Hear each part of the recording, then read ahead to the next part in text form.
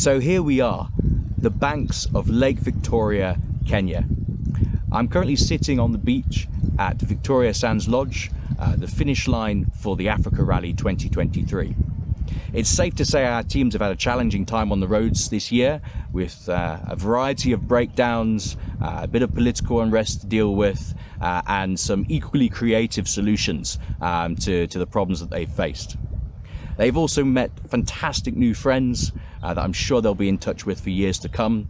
They've seen the best wildlife that Africa has to offer, all while driving ridiculous vehicles and raising money for a selection of fantastic charities.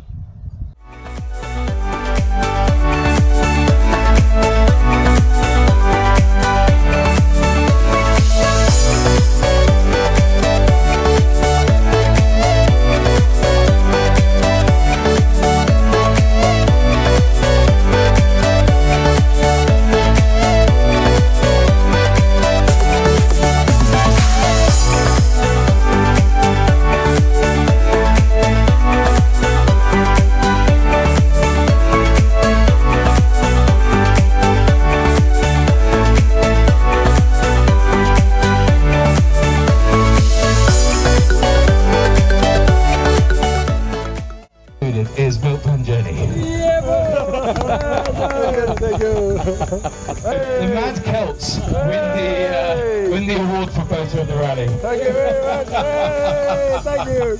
Well done. Well done. Hey. Golden pineapple to the team. 2 Brits and a Mini.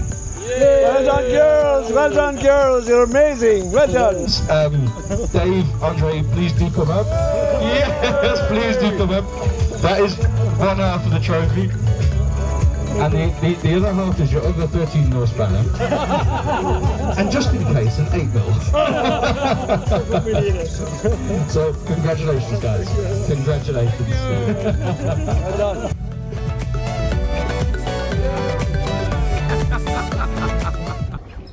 Here on the banks of Lake Victoria, you have the opportunity to see wildlife like nowhere else in the world. Everything from fish eagles through to monitor lizards. And not forgetting the famous tilapia, which will be served at any of the restaurants in the area.